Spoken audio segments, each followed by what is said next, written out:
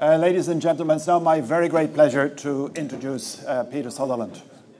I've been very lucky in that I've known and worked with Peter Sutherland for a very long time. I first knew him when he was a very young Attorney General. He afterwards went on to become our Commissioner in Europe.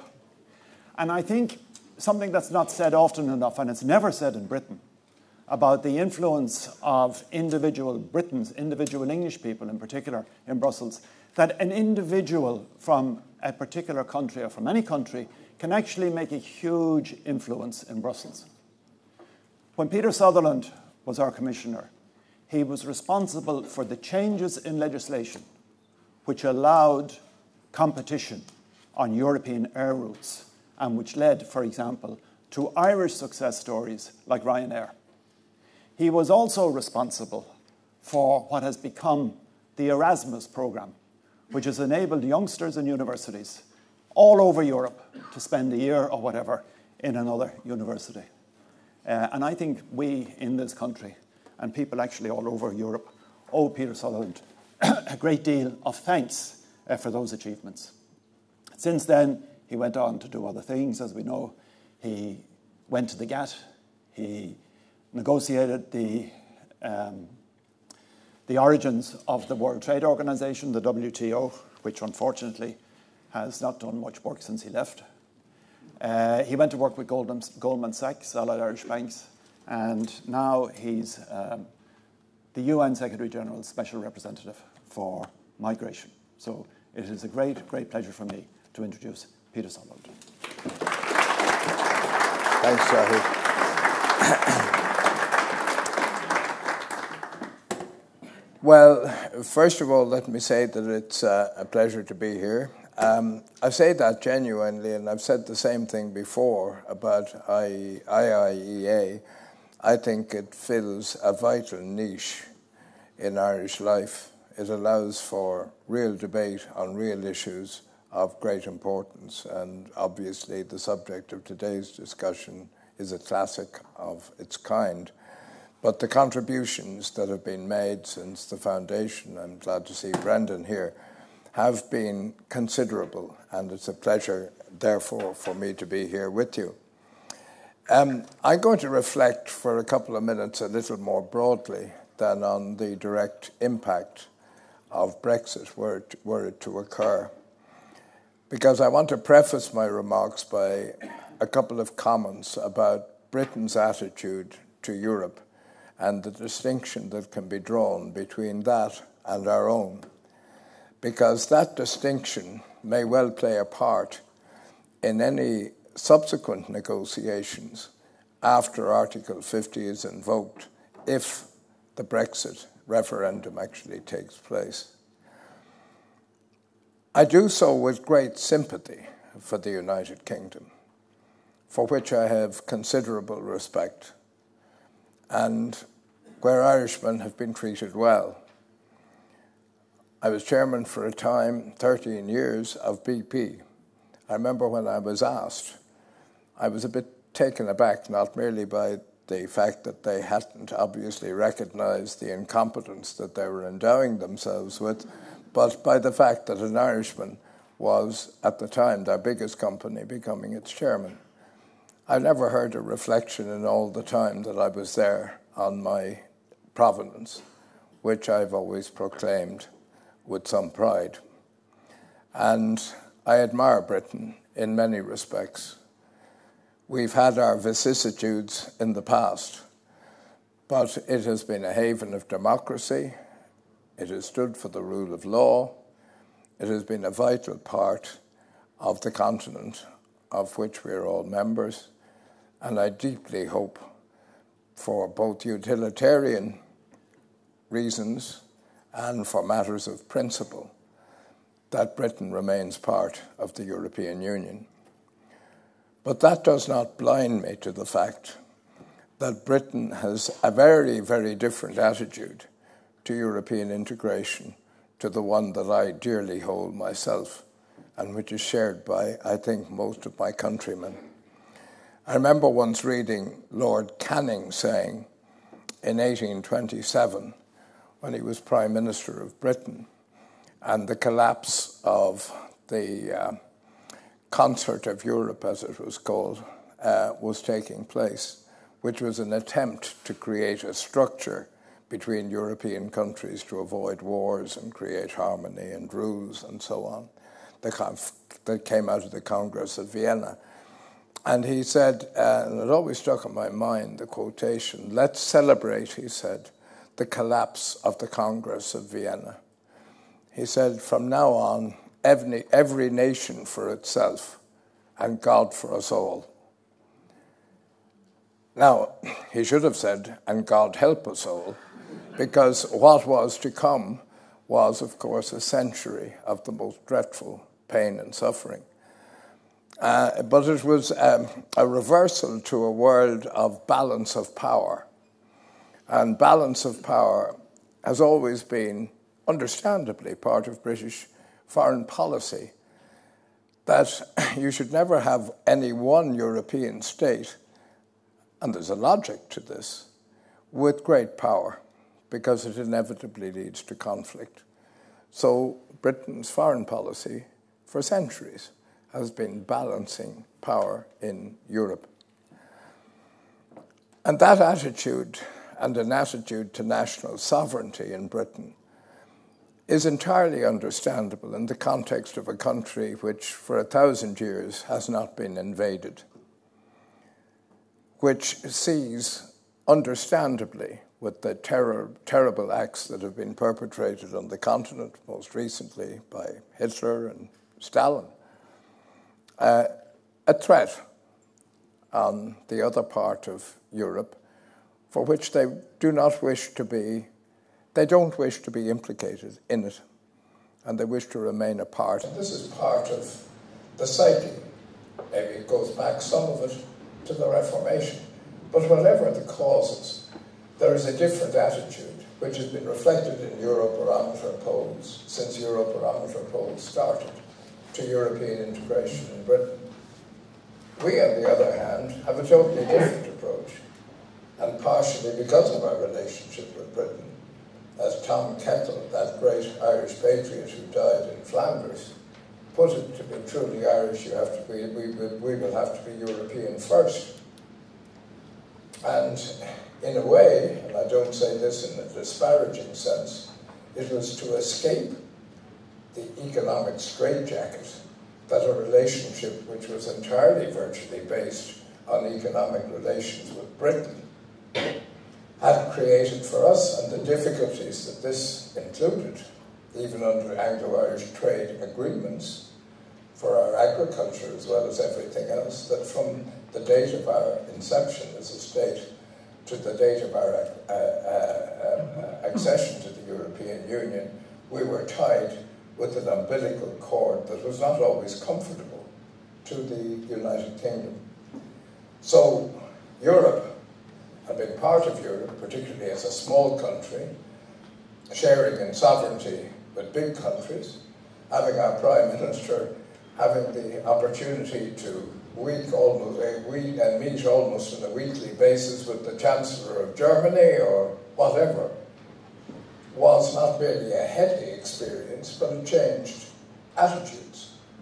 So attitudes here are different, and they're reflected in policies. And I hope our policy of favouring ongoing European integration remains part of what we believe in. And if that means, on occasion, saying uncomfortable things to our great friends in the United Kingdom, or taking positions which are not the same as theirs, then we must do it. We must not resile from a commitment which is vital to the future of our country, which is Europe. A Europe that's going through turbulence, which is so extreme, caused by the financial crisis, the so-called austerity, the Greek problem, the immigration problem, the rise of racist and xenophobic parties all over Europe, the increase of nationalism of a virulent kind in parties all over Europe. The great English European, Geoffrey Howe, said that Europe was, the European Union, an integration process, was a mechanism for taming sovereignty, as a taming nationalism. And I agree with that. That's exactly what it is. And anyone who is unfortunate enough to have to read some of the tabloids in Britain, occasionally, let alone regularly, will see the outburst of this virulence in much of this Brexit debate, not just in Britain, but in other places. So it's worrying. The other quote I want to give to you, allegedly was made by a senior representative, the most senior representative of Britain in Messina when the treaty was being created. Now that has been questioned. Somebody else said it was actually in Val Duchesse in Brussels that this was a place to be settled, but it's still relevant. He said, "Monsieur, I have followed your work with interest, and sympathetically, I have to tell you that the future treaty which you are discussing, A, has no chance of being agreed. B, if it were to be agreed, it would have no chance of being ratified. C, if it were to be ratified, you would have no chance of being applied. And please note that if it were applied, it would be totally unacceptable to Britain. You speak of agriculture, which we don't like, of power over customs, to which we take exception, of institutions, which horrify us. Monsieur le Président, Monsieur, au revoir et bonne chance." And he stood up and walked out. and maybe it's an example of the debate which we're now having. The second prefatory remark that I would make is this.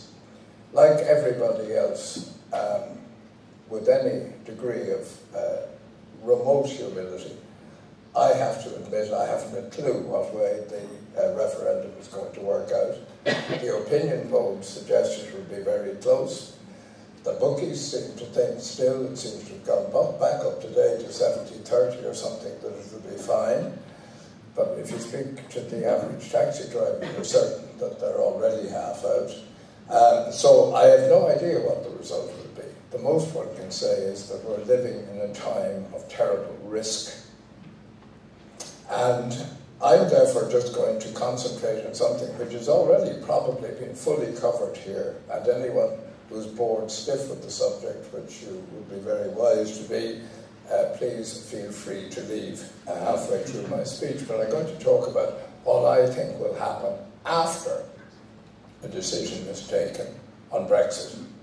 On balance today, and I'm manic depressive on this, on balance today I think Britain actually will probably stay, because when you get somebody for whom I have so little regard as Farage making a statement that we'll continue the fight after we lose, you begin to think maybe he really is beginning to lose. And when you get some other politicians with names which certainly reflect reputations which have not been helped by their absurd utterances, such as those of Boris Johnson and his ridiculous connection between European integration and the actions of Hitler, however he may have couched it, you begin to wonder about how anyone is likely to be led by such meanderings. Of course, he's not alone in that, but the meanderings are virtually all, in my opinion, on one side rather than the other. When a decision to withdraw is taken, and I'm going back to my Attorney General time, which is so long ago that it may be an imperfect legal construction, it seems to me inevitable that Britain is going to be faced with and Ireland with the consequences of a very prolonged period of negotiation. I was involved as Dáithí said, as Director General of GATT and then the first Director General of the WTO in the most complicated trade negotiation ever. So I think I can claim that I know a little bit about trade negotiation. And what is going to happen after a decision is notified, which Cameron has already said he will do immediately. Incidentally, there is no legal requirement to notify the day after a referendum that a decision has been taken to leave. It could be that the sanction of Parliament, delays, could delay that. But he has said, and it seems to me to be politically wise, that if the people speak, you respond by doing what the people have asked. So once the notification of departure is given, we move into a situation of uncertainty, an uncertainty which is profound as to what will happen next. The Council of 27 remaining members of the European Union will then have to, by consensus, which can be interpreted as unanimity, agree the guidelines for the Commission in a negotiation which will follow with the United Kingdom as to how the relationship will take place following withdrawal. Article 50, as no doubt has already been said today, has a finite 2-year period during which negotiations take place. It can be extended, but only, again, with unanimity.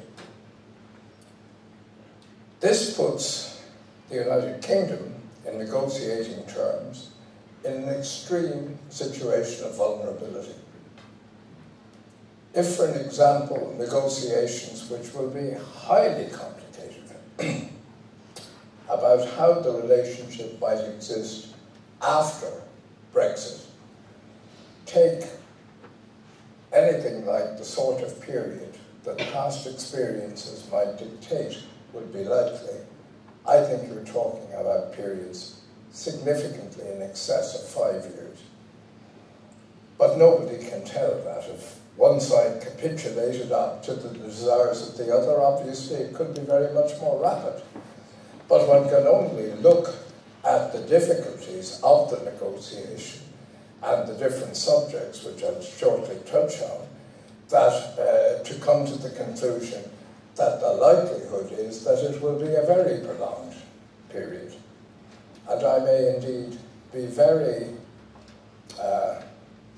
optimistic in suggesting the number of years that I did.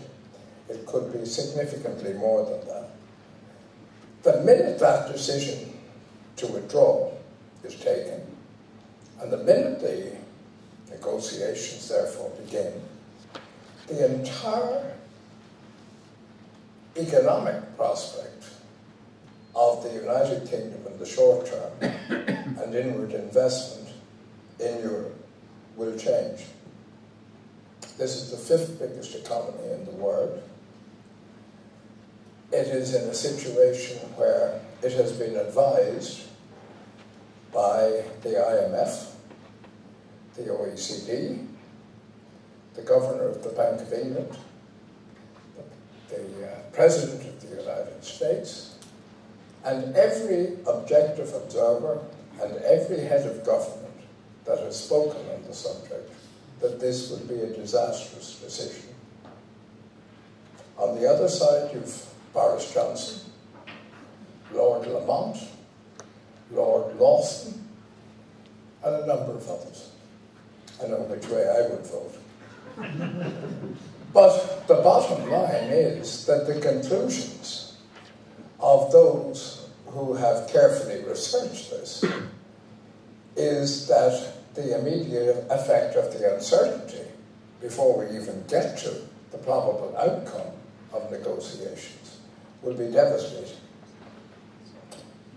it will also have very serious effects on its closest trading partners, the most important of whom, and not just on one side, is Ireland.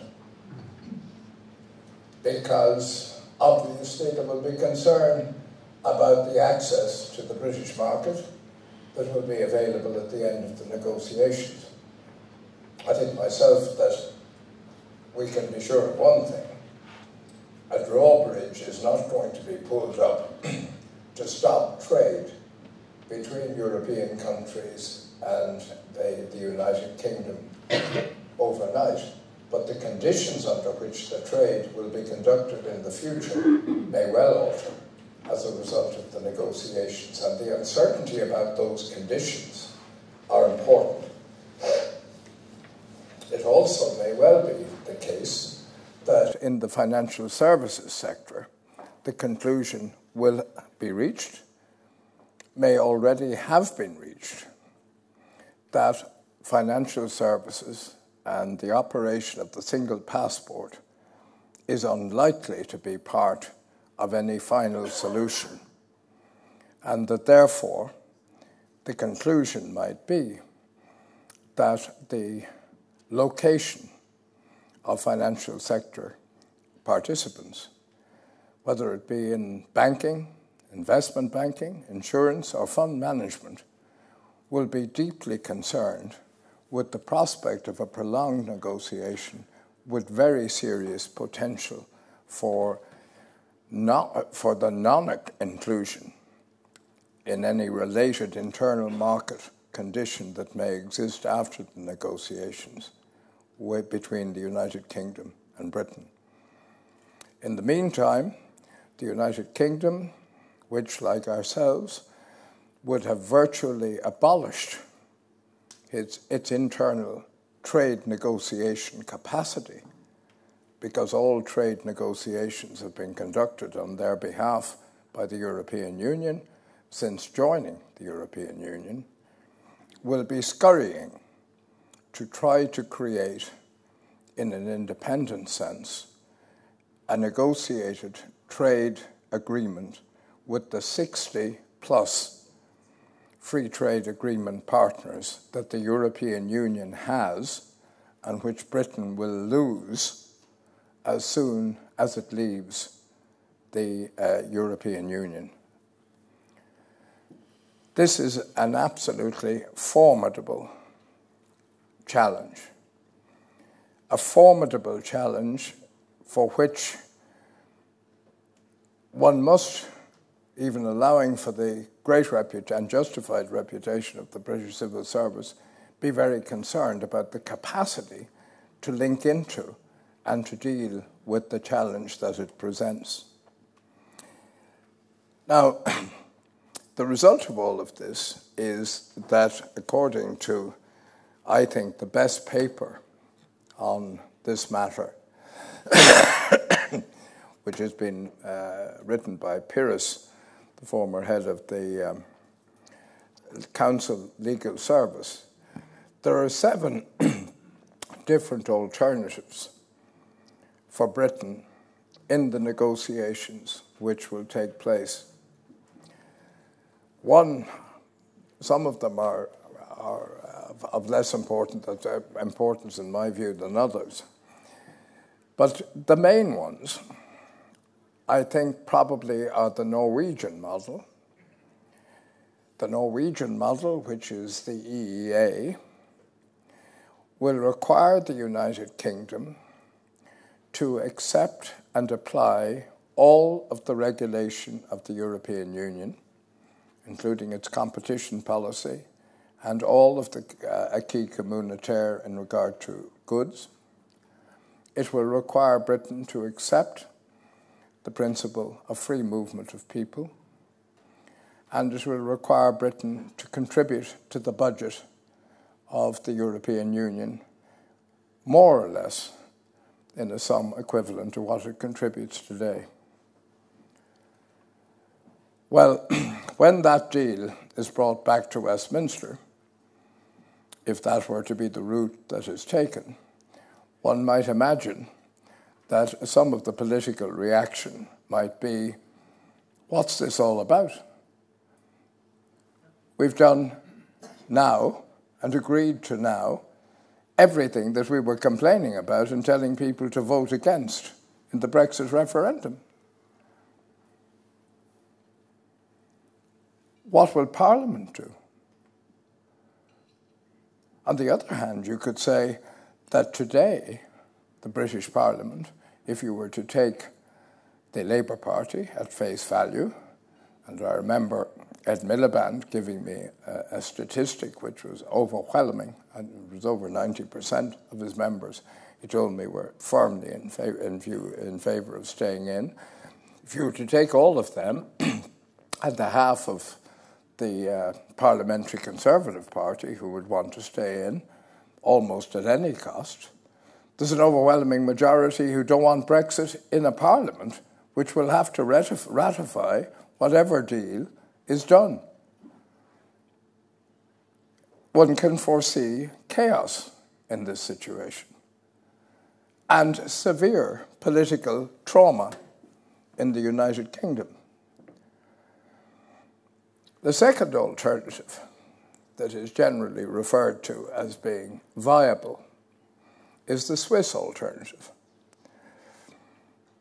The idea of rejoining what Britain, after all, created, EFTA. And here again, the relationship with Switzerland is in a very bad place at the moment between the EU and Switzerland, because the Swiss were obliged to allow free movement of people and recently had a referendum that restricted that free movement.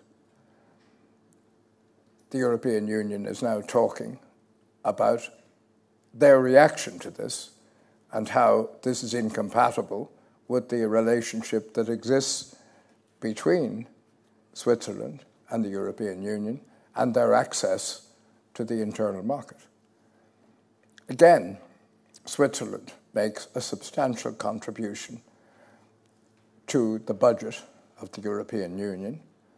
Again, Switzerland, for access to the internal market, is obliged to apply the regulatory framework that is applicable to the members of the European Union.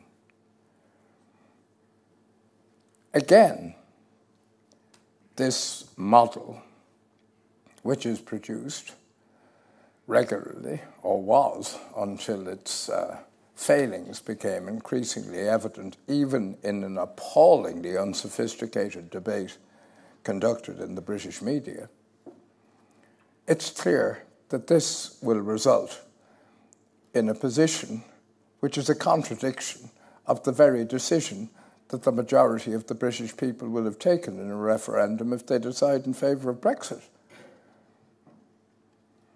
So it will not include financial services.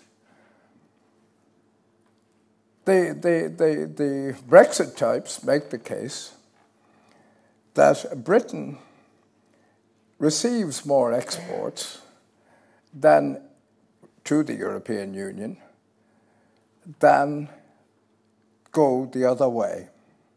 And therefore, Germany has an overwhelming interest, for an example, in maintaining an open free market. And undoubtedly, Germany does want, and we all want, an opening, a free market. But the other side of that debate is not referred to in these comments. And the other side of the debate is that Britain exports substantially greater services, particular financial services, than it takes from others. Its economy is significantly based on financial services and services more generally. These will be excluded on the models that we're talking about, as they will be excluded if a third route, which some say is simply rely on WTO routes, rely on the WTO. Well, reliance on the WTO is fine in terms of aspects of tariff policy and some, but not all, aspects of non-tariff policy, but does not work to cover services. And in my opinion, services are going to be a key in this negotiation. What effect is this going to have on commerce, on investment? Well, it can have both negative effects and positive effects. Amongst the positive effects, from an Irish point of view, is that the financial services sector is going to be under such challenge if Britain leaves Europe that it is certainly going to see how it can accommodate its position in a member state that is part of the Union rather than being outside it. I'm not saying that Ireland would be first in the list of choices, but there are very different and numerous aspects of the financial services sector. And there's no doubt that the fear that financial services will lose out, which on most scenarios it most definitely will, must have a serious impact. So we have a series of different approaches. Some say we can join a customs union like Turkey, or we can have a free trade agreement like the one that has just been conducted with Canada by the European Union. Incidentally, an agreement which excludes services, as indeed is the case with the Turkish situation. There's no doubt, therefore, in my mind, that the high probability, and nobody can say anything with certainty on this, in regard to a negotiation without precedent, is that it will be impossible to simply ditch the requirements of free movement of people, application of the regulatory laws of the European Union, of which you are not a member and therefore cannot influence, or make financial contributions. All of them are very likely to be required in the context of whatever new relationship may develop subsequent to Brexit. I say that recognizing that there will be a great deal of support, including from this country, to finding a way for Britain to maintain its economic relations with us and with other parts of Europe. But to do so at the price of destroying the essence of membership, to take a step which would create not merely a Europe à la carte, but a Europe which is implicitly disintegrating before your eyes, where you can be a member of the European single market without being a member of the European Union, is, in my view, inconceivable. I don't believe that it can happen. In fact, the fear of the precedent factor that may result from a country leaving the European Union at a time of such turbulence in the internal management of the European Union may well influence a situation which the Minister for Finance in France last week made clear. Negotiations are not going to be easy. we're not just simply going to wave goodbye to a member of the European Union on the basis that there is no price to being out of the Union but enjoying all of the benefits of being part of its single market. So we're faced in Ireland, and really I think I'm not one of those who believes that in the end of the day, although it is possible that the negotiations would be so terrible that we will end up with a physical border again being erected between the Republic and Northern Ireland.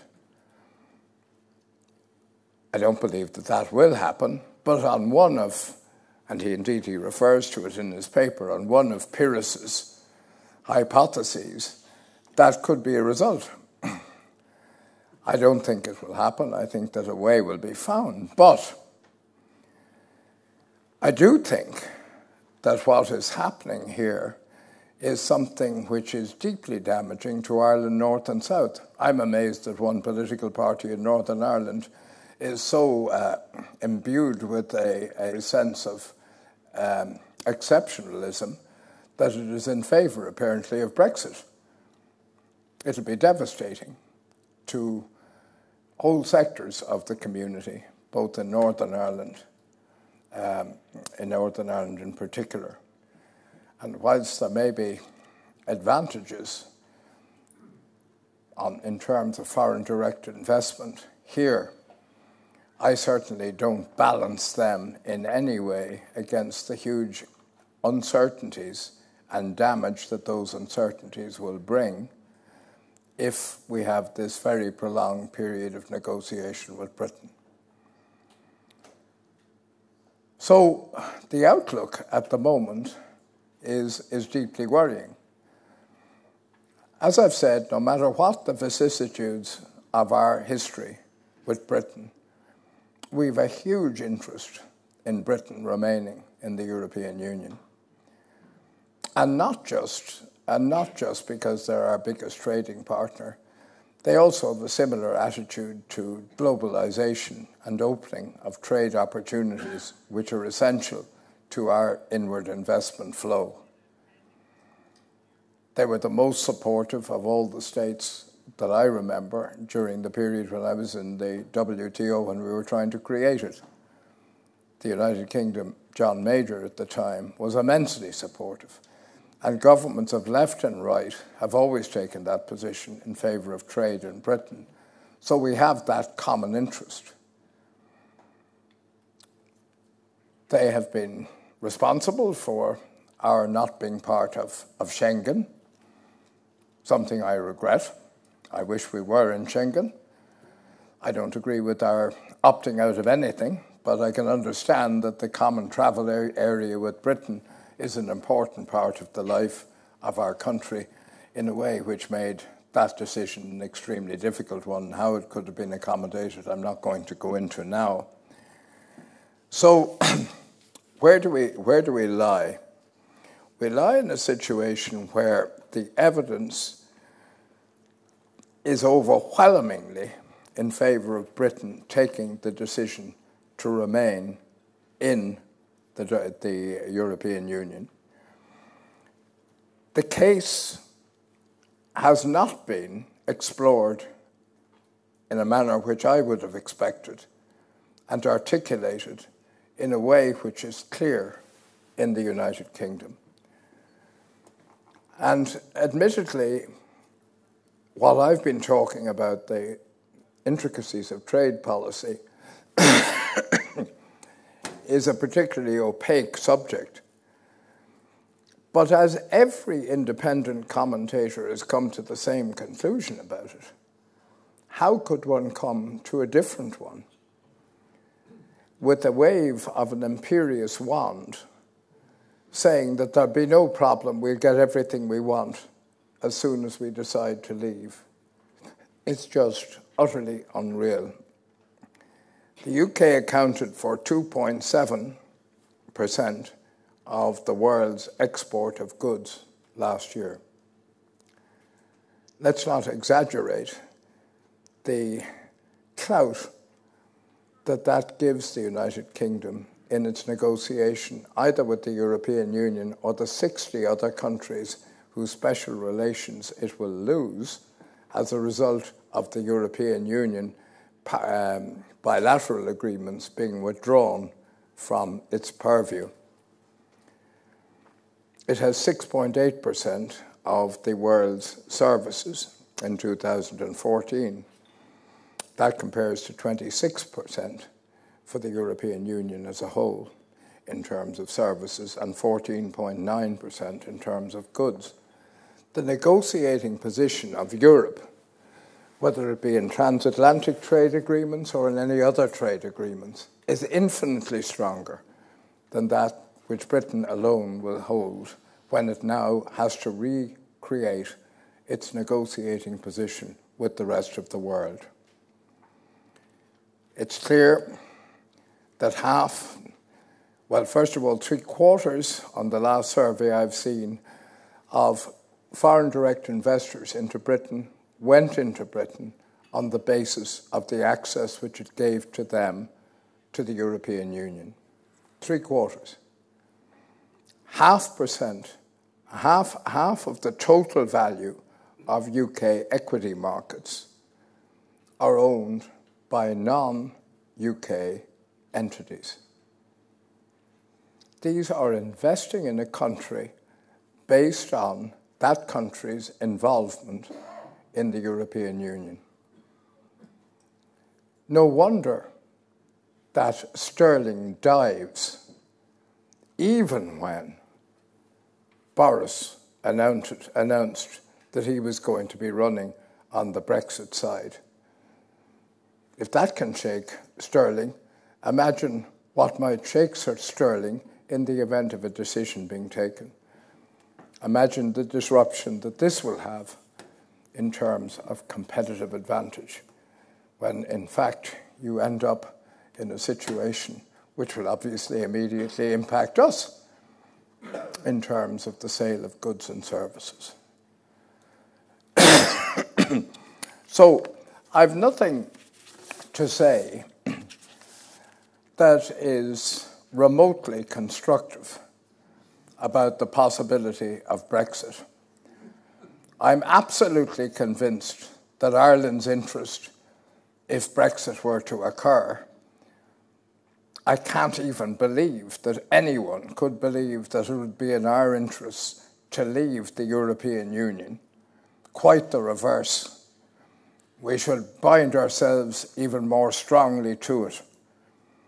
And the thought of recreating past relationships and recreating any form of dependency on any one economy would be absolutely wrong for us. I'm not saying, however, in terms of the old Irish refrain, thank God we're surrounded by water. Nobody's surrounded by water anymore. We need Britain in. I remember years ago being amazed in a Sunday Independent poll which said, when asked the question, who are your favourite people, we said, not the British, we said the English, not the Americans, not anybody else. And I think the average Englishman and the average Irishman get along very well. And I hope that we continue to do so in the fellowship of what I believe to be a noble undertaking, namely the integration of people whilst maintaining our own individual identities within the European Union, which has brought us to a stage at least where our dependence is not exclusive, as it was for so long. Thank you very much indeed.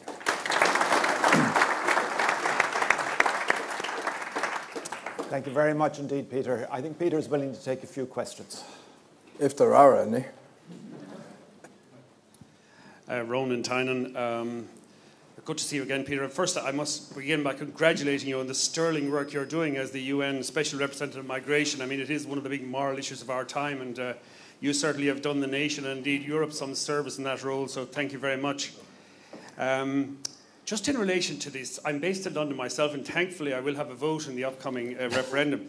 But the one thing that does perturb me, having attended quite a few debates, most recently in the London School of Economics as well, is that you never get a full-blooded, positive, from an economics point of view, because obviously politically it's not on in Britain, about the benefits of the European Union to the United Kingdom. For example, you made the point about services. 78% UK economy, 73% in the European Union. Only a quarter of intra-EU trade is based on services. So potentially it suggests that Britain, if Cameron got the single market, he did get in his agreement that there would be an attempt to achieve the single market services, which is on the way. The UK would gain 7%. You made the point about the surplus in the city, 19 billion, exports only imports 3 billion. I mean, it's a stunning economic success, and how Brexiteers get away with this constantly putting down the British economy, suggesting Britain is almost this poor, almost irrelevant state instead of the powerhouse and dominant power that it is. And I'm just going to finish on this thing, because you're an expert on non-tariff barriers, and it's something I'm constantly trying to bring home to people, because it came home very forcefully during John Major's premiership, when the European Union issued a directive on the decibel levels of lawnmowers. And this produced an explosion of criticism in Britain. Ministers were doorstepped, and they even began demanding an inquiry, until it was discovered that Whitehall mandarins had not only agreed to it, they'd actually written that actual directive, because the Germans had virtually silenced their lawnmowers, and this posed a lethal threat to the British lawnmower making industry, but almost silently, with no fanfare, no publicity, until it became discovered the Commission published it, they had completely reversed it by getting an agreement to the decibel level which protected British lawnmower makers. I'm sorry for going on a bit about that now, but once again, we see the powerhouse Brits achieving amazing success they never get credit for. And it's this amazingly, almost a secret, positive story that never gets told. Thank you. Well, all I can say is that it never will be told. The reality is that people switch off when you get into the key economic issues. This is an emotional issue fed by decades of misreporting, stories without foundation about straight bananas, which I think emanated from one of the people that I've been referring to fairly constantly. He's now talking about having to sell bananas in groups of 3 or something that Heseltine attacked him on the television for. You can't win in this. If you have, as you have with a significant group of the tabloid media, and 2, at least, of the broadsheet media in Britain, a visceral presentation of every issue in emotional nationalist terms rather than logical terms, there's no way that the debate will be conducted in a manner which is other than a straightforward emotional reaction. The result is that the vote that is anticipated, people are very worried that young people won't vote, because young people would vote to stay in, that old people will vote, and old people will want to go, because they are sold on a past. One famous British commentator, who's unfortunately dead because he'd have helped in this argument, Hugo Young, made the famous comment that the problem with the UK was reconciling a past that it cannot forget with the future that it cannot avoid. And I think that that's spot on, but we all have a touch of that about us. But unfortunately, in the presentation of this in Britain, there's been too much of that and too little of the obvious logic. But the obvious logic is unfortunately around complicated things like those which I was trying to talk about. And you're never going to be able to sell that politically. People aren't interested. They're interested in flags, the noise of lawnmowers, etc. All, if it goes to prove their visceral dislike of government in Brussels, which of course itself is a ridiculous simplicity. Yep. I've got one over here first, if I may. Over here. and then I'll go to you. Gillespie always gets preference in this audience, I think. Paul Gillespie He had from the his first Institute. stand-up. I was very interested in your introductory remarks about the relationship between Britain and Ireland in the European setting. And you invoked what I would call the power question, the relationship of dependence, which you finished on as well. In my view, that's a power question. And the balance of power, if you like, between Britain and Ireland shifted with Europeanisation very much to Ireland's advantage, putting it in that much more multilateral setting. What seems to be, in the event of a Brexit, there is the danger from the Irish point of view of re-establishing that relationship of power rather than of interdependence and negotiated interdependence with Britain. There would be many of the pressures of scale, many of the pressures of economics and politics, including the pressures running through Northern Ireland and unionism, to draw us back towards that orbit. One temptation would be to be very soft in the negotiation of the Brexit transition, particularly in the short term, as against the longer term need to put, if necessary, in a very hard-nosed way, Britain through the political trauma you described that would arise from the contradictory outcomes of the decision. And the Irish policy dilemma would be whether to hold out for that 5-year transition going through that trauma, let them go through the trauma they need to go through in Hugo Young's terms, if you like, which could include risking the breakup of their own political system. That also has huge impacts on us. So we are, I don't want to, the question is, what would your comment be about Irish policy, hard-nosed as against soft-nosed, going through this transition, if the objective is towards a somewhat deeper European Union to hold itself together, to hold the euro together, but also bearing in mind that in order to do that, it may be necessary to have regard to those who have lost out to globalisation around the system, including in Britain, the people who've been left behind by these recent economic changes, so that a deeper union would have to be, in my view, to gain legitimacy, a more social union. Thank you. Well, the sting in the tail of your question would open up a major debate. The earlier part of your question was really precisely the point that I was raising at the beginning and end of what I was saying. I won't go down, not because I wouldn't like to, I won't go down the road about social policy and how we should develop that, because it's too big to try to handle. I believe so passionately, both individually and as an Irishman, in the vital importance of European integration, that there can be no compromise on the support of any position that the United Kingdom might take in negotiations, which fundamentally undermines that. Therefore, in the negotiations on free movement before the renegotiation concluded, I certainly said, and publicly, that we couldn't compromise on that. And therefore, I think our position, we have a natural sympathy, which I think is good and understandable for Britain. I think this is a question of classic diplomacy.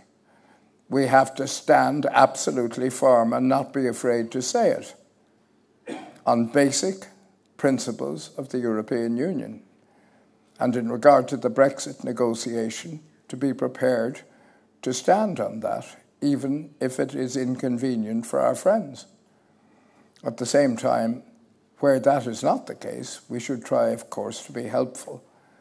But as I tried to say, Europe is the fundamental issue for Irish foreign policy, and the support of Europe is key. If this Brexit negotiation is to in any way undermine that, then our position has to be one which is independent and sometimes inconvenient to our relationship with the UK. But I hope that doesn't happen. Thank you. This will have to be the last one. Mr. Sutherland, my name's Bob Hanna, and first of all, I'd like to thank you for your wide-ranging and reasoned analysis. I promise you a short question. My question relates to your former time as Attorney General. If Britain leaves the European Union, are there specific implications for Ireland that the only other common law jurisdiction will have left Europe? Thank you.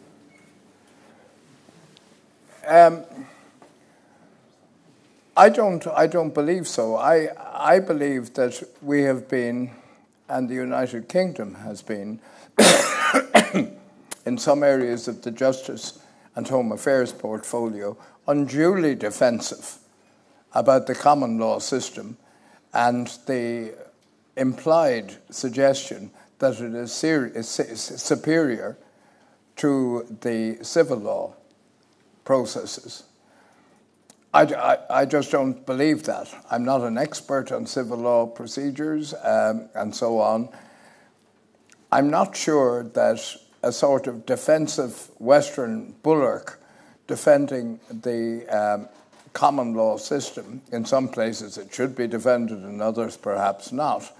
But I don't see that it should worry us. But maybe I'm missing a specific subject which you know more about than I do. But my own view is I wouldn't worry about that at all.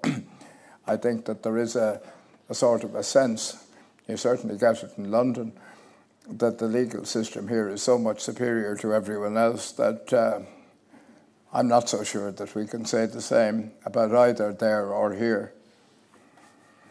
Thank you very much.